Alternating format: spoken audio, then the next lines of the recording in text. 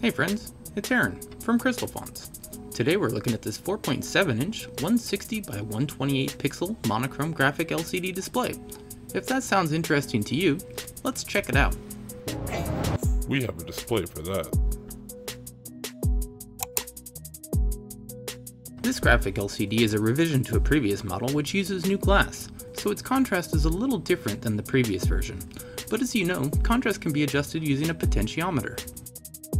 One of the many benefits of using Crystal Fonts as your display provider is that we'll work tirelessly to keep popular display modules in stock, or even design new compatible replacements, so you'll have the display you want for the lifespan of your product.